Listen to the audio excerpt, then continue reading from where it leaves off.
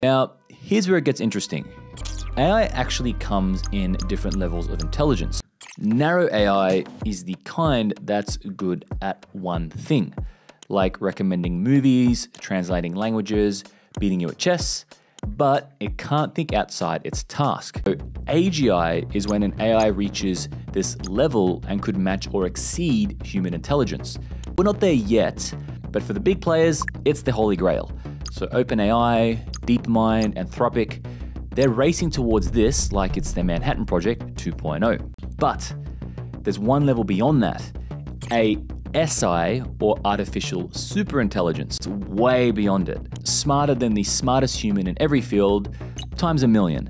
This is when we start getting into a digital god territory, a being that's just exponentially superior to us. Now, it is just a theoretical concept right now, but if AI keeps developing, it's hard to see how we don't eventually get there. Now, it might not even be that bad. We just don't know. It might solve all of our problems, or it might decide that we're in the way, kind of like the way we view ants.